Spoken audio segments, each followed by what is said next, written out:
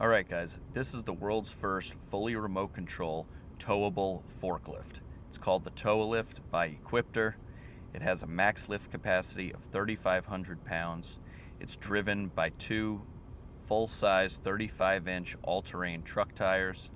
It has a max lift height of about 8 to 9 feet. It telescopes out about 4 foot. It has hydraulic stabilizers that lower down, and as you can see, it easily can load this full IBC tote of firewood onto the back of your standard flatbed truck. Drive it around back, unfold the hitch, and drive it right up to your truck hitch, and you're good to go. Check out Equipter.com for more details.